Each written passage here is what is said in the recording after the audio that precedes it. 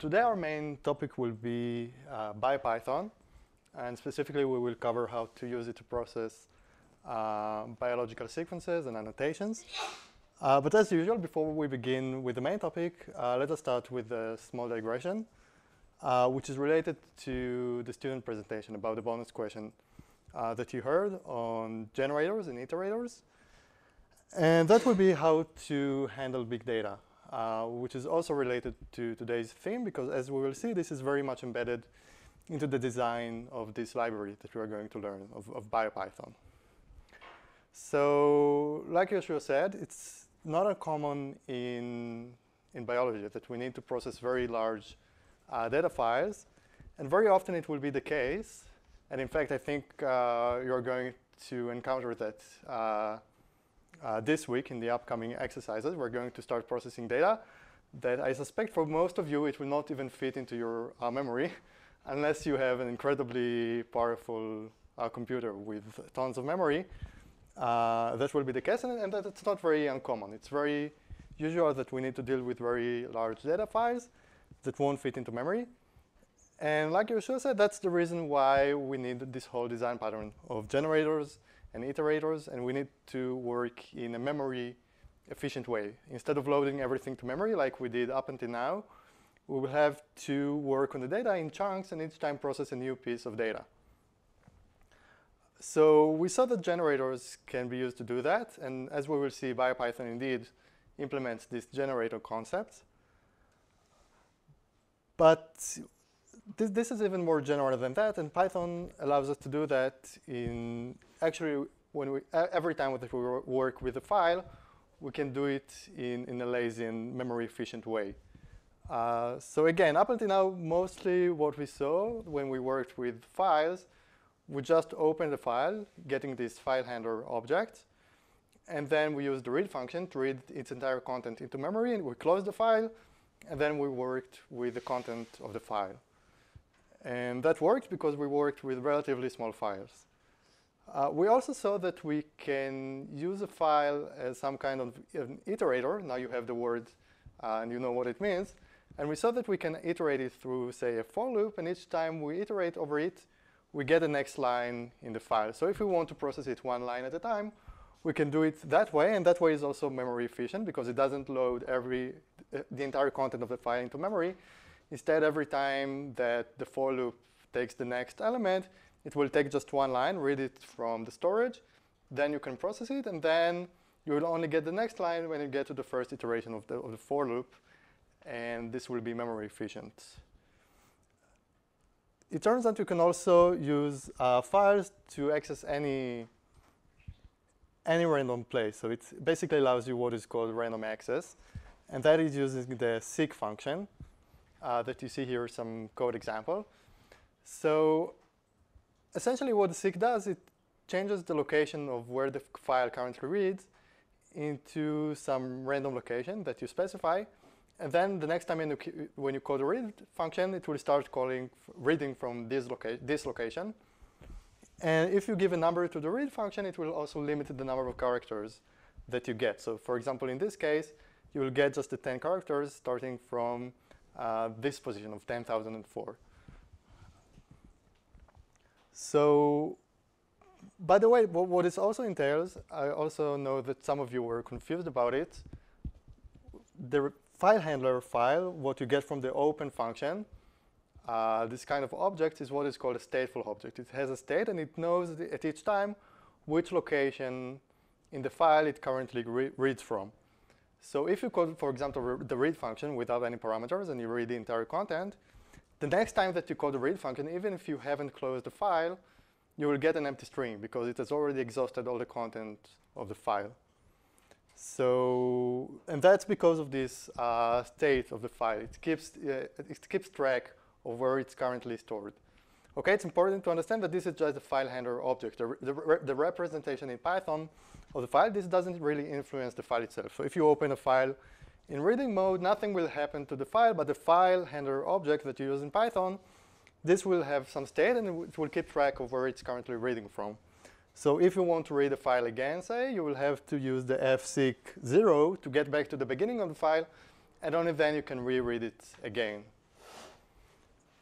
Okay. You can close and open it. So Sorry? you can close and open it. Yeah, you can also close and open it, but it's less efficient. If you use the seq function, it's simpler. Yeah. Any questions?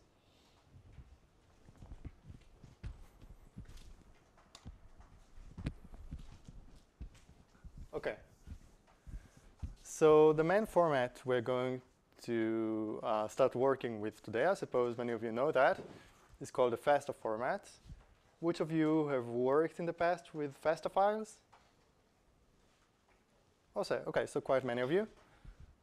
So the FASTA format is a format that we use to store information of biological sequences. So typically it will be DNA, RNA, and protein. So the name FASTA is a bit strange. It's a legacy from some ancient software that people used to use back in 1995, which was called the FAST program. And at the time, there was a FAST-P, meaning protein, and FAST-N for nucleotides. And they used the term FAST-A as short for FAST-all, meaning like any alphabet.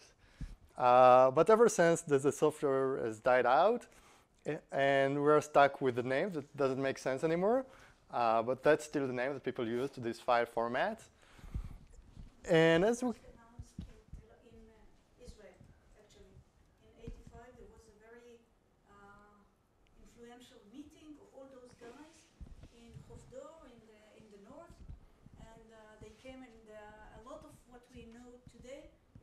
decided at that time by all those guys that made those algorithms, and so it's a very Zionist kind of label.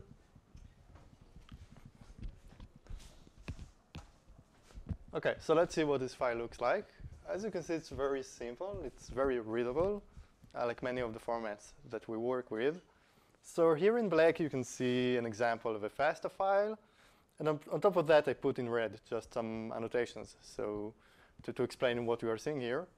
So basically, a FASTA file is just a bunch of sequences separated by some IDs, specifying the ID and description of each of these sequences. So the way to annotate that a new sequence begins is by this small arrow that you see here, this greater than symbol. And then followed by the ID and description of the sequence. And then on the next line, everything that will appear in the following lines until the next separator will be the sequence of this description. And it will be just a sequence of letters in any alphabet. So in this case, you can see a protein alphabet. And it's important to also state that all the white spaces will basically get ignored. So just to make it more readable, so very commonly it will be like truncated to small lines so it can fit into the screen. You can read it easily. But in reality, when you try to read this file, it will be just ignored. And you will get everything as just one sequence without the white spaces in between. And by convention, at least that's how Biopython reads the file. The first word, so until the first space in the description line, will be considered the ID of the sequence. And the entire thing, including the ID, will be considered to be the description. That's what Biopython will give you when you try to read it. Okay, any questions about the format? The second paragraph is the same description, or is it new? You mean this one? Yeah, it also has something that looks like a description. Yeah, it is. So this is also another description. So all of that will be considered the ID up until this vertical line. And then you have a space. And all of that will be the description. And then here you have the sequence. So in this example, you have a FASTA file with just 2 sequences. But it could go as long as you want, containing as many sequences as you'd like. Yeah? Is there there's a empty line between the 2 sequences? Yeah. No, Most of the time there will not be empty lines, but like I said, white spaces and empty and line breaks are just ignored. So if you save the file with an empty line, there will be a backslash n in there. no, I think it will be truncated away. Yeah, at least with Biopython. If you try to read it, it will just get rid of all the white spaces. Yeah. And between the ID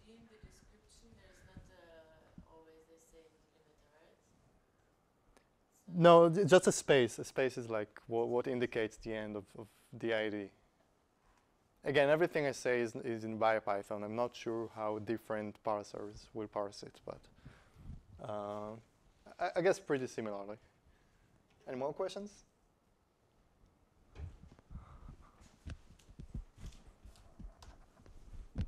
Okay, so let's talk a little bit about BioPython, first in the abstract. So like I said, a very common Python library, I think the most common for biologists. It really gives lots of capabilities, including working with sequences and annotations and many, many file formats. Okay, so we're going to cover just the tip of the iceberg of what this package really allows you to do. If you want to read more about it, you can see I put you a link to its documentation. I recommend you to do it at least once, just to very quickly gloss over it and see like what it can offer you, because there is a good chance that whatever it is that you mostly work on, BioPython might have some useful capabilities that you could use that could be really useful for you. Today we're going to focus just on very narrow capabilities of the entire thing that BioPython really allows you. We're going to talk about a SeqIO submodule of the BioPython module, which allows us to read and write sequences in different formats. And so today we're going to focus on the FASTA file, which I mentioned, and also the GeneBank format, which is the kind of annotation file that Michal showed you on the previous lesson. We're going to see an example of that too. But it really allows you to cover many other formats. And again, you can read the documentation, and we'll cover a little bit more of those in the future. And we're also going to speak about the Seq and the SeqRecord objects, which represent sequences and sequence records with annotations and allow us to manipulate sequences very much in the way of the kind of manipulations that we did in previous lessons. We had to do that manually, like turning a DNA into RNA and translating and stuff like that. We can see that in BioPython, it's already built in. I'll see some other small stuff. Now, finally, it's important to mention that this package is, in the end, really built by just researchers, mostly, like us. And it's maintained out of the goodwill of people who develop and maintain it. And like most scientists, they depend on citations and credit to do the incredible work that they do. So if you use BioPython in your work and you publish it, you should not forget to cite this package. In fact, this applies to most of the packages that are not built into Python, and many of the packages we're going to learn in the future. So if you use them and you see that they're useful for you, just cite them, and this will allow them to continue to do what they do. And here I put just a screenshot of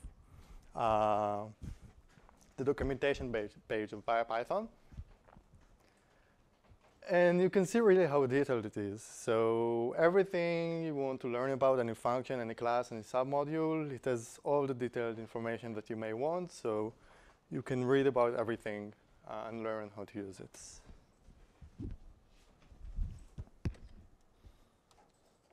OK, so let's see some code examples.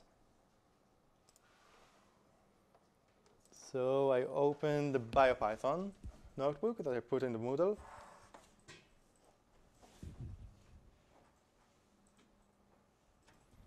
Is it large enough? Can anybody see? Everybody see? OK.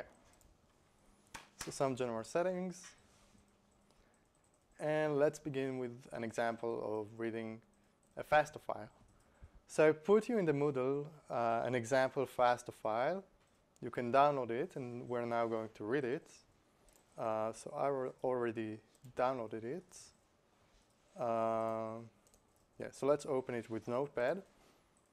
This is, in fact, the same sequence that I showed in the PowerPoint presentation. So you can see it has these two sequences with those descriptions and the protein sequences. So to load it using BioPython, we're going to import the SeqIO submodule from the the bio module, which is the name of the BioPython module. And then we're going to open this file like any other file using the open function. And then we will use the SeqIO parse function, and we will give it the file handler that we created and specify the format that we want to read it with. In this case, it's a FASTA file, so we just write FASTA. And then what we get is an iterator. In fact, it's a lazy generator, so it will not read everything at once. Instead, it will each time read up until the position of the next sequence. Then it will stop, will give you that current sequence. And only when you go to the next iteration, it will give you the next sequence. So you shouldn't be afraid to use this function on any file, no matter how big it is, okay? Because it will not read the entire thing. It will just give you one sequence at a time. Okay, so we iterate through the records. And then for each record, we print its ID, its description, and the sequence itself. And of course, we do not forget to close the file. Okay, and you can indeed see, like I showed you, you can see the ID and description of the first sequence, and then the sequence itself, and the same for the second sequence.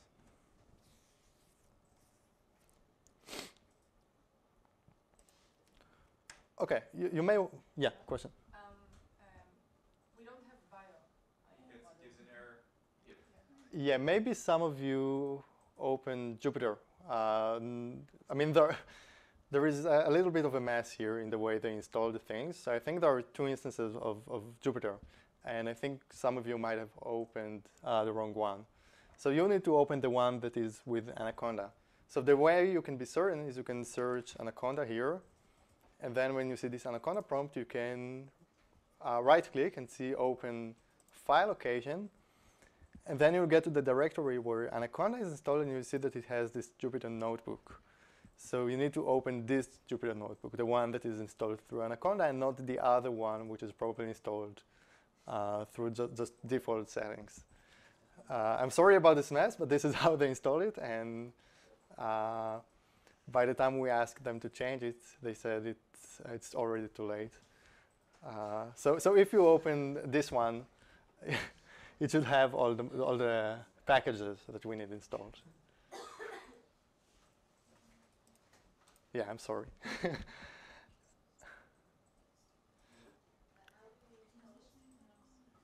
Any more questions? Yeah?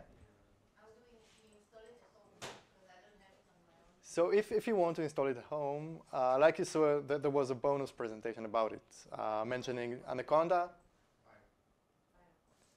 Yeah, so once you install Anaconda, it's just like Conda install BioPython. So installing packages through Anaconda is very simple. And it's built into this Anaconda. Okay, so anyway, you may wonder at this point, like, what is this record object that you see here? So this is a new type of object which is included in the BioPython. It's not a built-in type.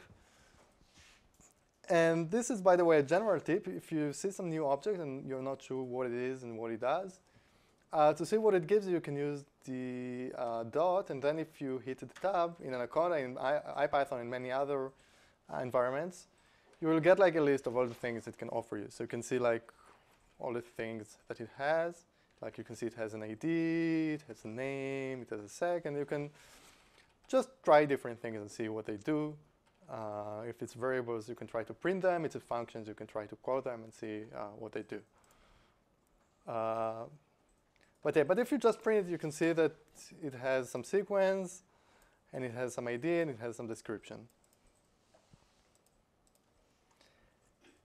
And if we look at records.sec, which here we store into the last sec variable, you can see that it has a type, which is again something that is included in the BioPython. So it is biosec type. And like a string, you can ask for its length, and you see that it is 284 letters long. And you can even convert it to a string. If you prefer to work with strings, you will get the same thing as a string instead of a sec object. There was a question? Yeah, so the record, one record in SeqIO parse always gives me one sequence and the ID, blah, blah, blah, right? Yeah. So if I want to have, like, go through every one of the records in the file, Yeah. I would have to iterate over the length file, or? You will have to iterate through this generator that you get through SeqIO parse. Okay, so in this example, we iterate basically through the entire file. In this case, it's just 2 records long. Right? On each iteration of the loop, you will get just 1 record. But throughout the entire loop, you will iterate through all the records. Okay?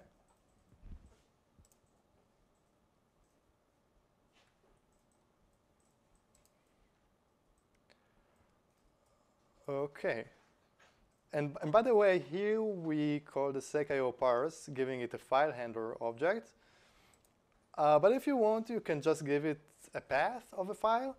And basically, if the first argument is a string rather than a file, it will know that what you mean is a file path. So it will open the file itself and also close it, and then you won't have to deal with opening and closing files.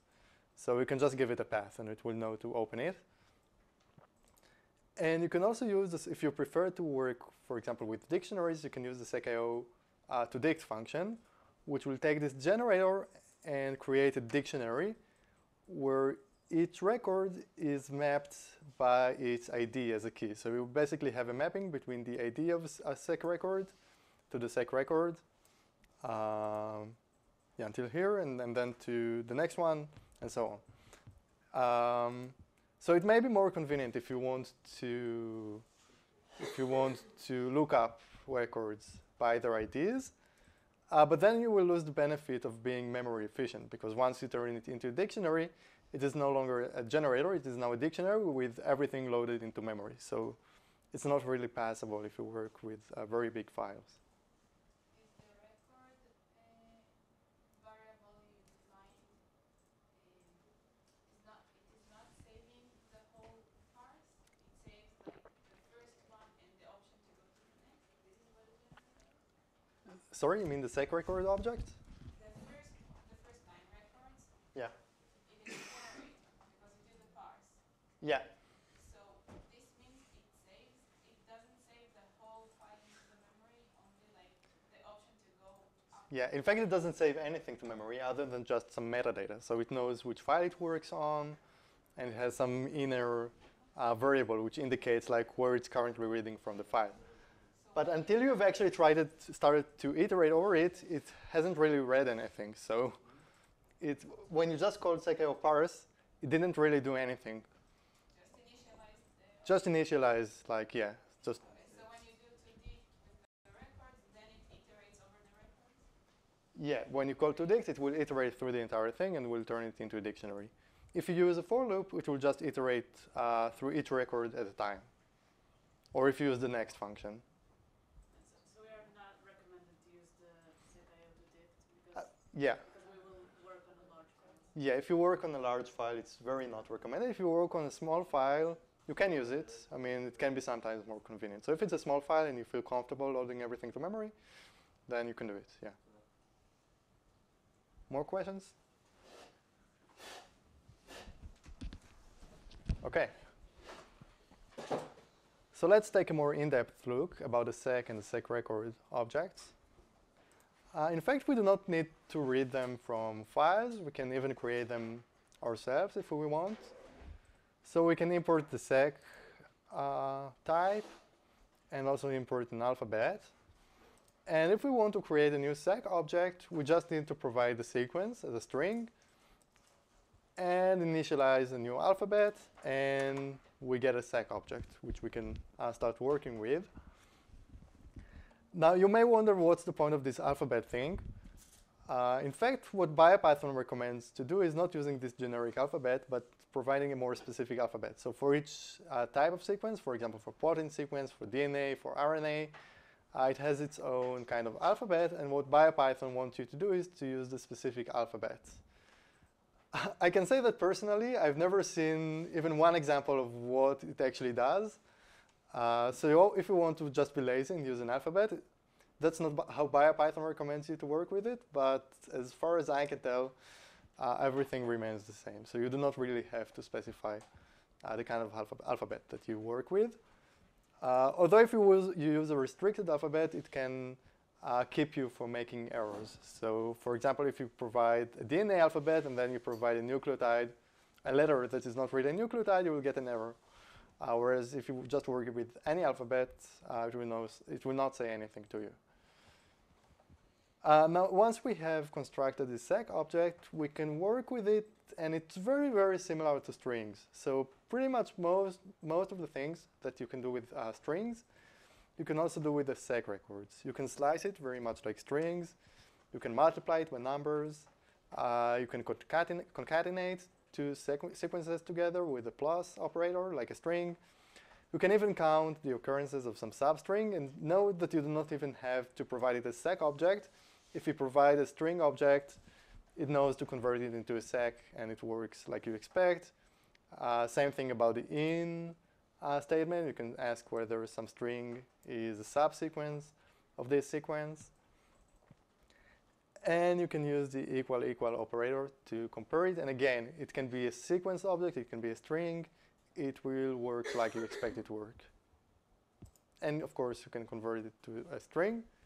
So like 90% of the stuff that work with strings also work with a Seq object.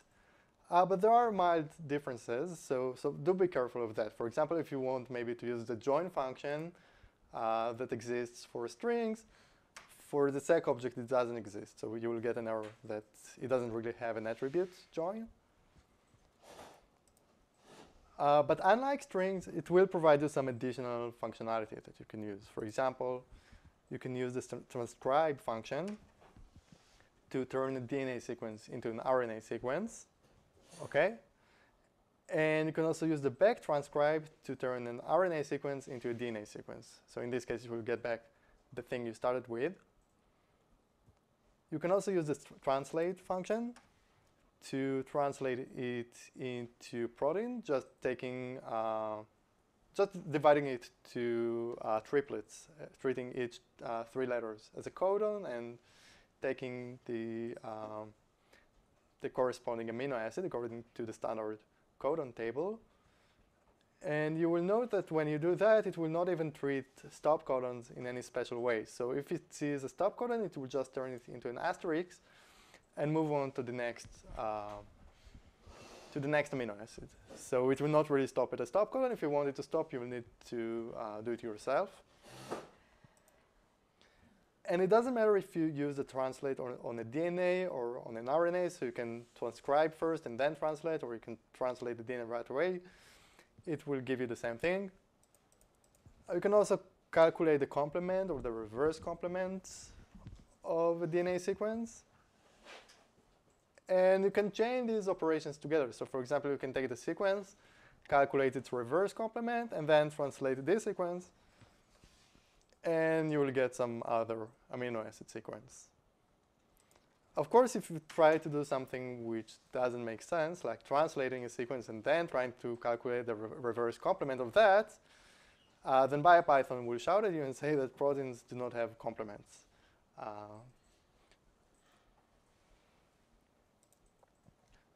So that's about the Seq object. There is also the SeqRecord object, which is basically just a sequence with some annotations. At the very least, it should have an ID and a description. So to create a Seq record, we first create a sequence. And then on top of that, we provide some ID and description. And we can turn all of that into a Seq record. So here we create 2 Seq record objects. And now if we want to save them into a FASTA file, we can do that. We open a file with the writing mode. And then instead of SeqIO read, we use SeqIO write. And we give the records, so some list of records. We give the file handler. And we say what format we want to store this information. In this case, a FASTA. We close the file, and then you can see that we will get an appropriate FASTA file. So it will create this output FASTA file. Let's see it. So here it is. And you can see I open it and I get what I expect. I get this ID and description and the sequence of each of these two sequences. Now, a very small thing that you should note is that there is some discrepancy between the way that SeqIO reads a FASTA file and how it writes it. So if you remember, when it reads a FASTA file, then the ID will be a substring of the description. So the description will be the entire thing, and the ID will basically be the first word of the description. But you can see that when I write a file, it will put the ID, then put a space, and then put the description. So if I write a FASTA file and then read it using Biopython, the second time the description will be a bit longer. It will now have the ID as the beginning of the description. So it is a minor discrepancy, but it is something to note. Any final questions? Can you repeat that last issue? Yeah. OK, so what happens if we now read it using the SeqIO module? OK, we try to read this FASTA file. So like I said, the entire line will be treated as the description. So the description of the first sequence will be everything. Random seq1, a random sequence. All of that will be the description. But if you see here what the description was, it was just what follows the ID. The ID wasn't included in the original description of this record. So now that I read it with Biopython, I will get a record that doesn't perfectly match what I started with. OK, so I don't think it's that much of an issue, but it is something to note.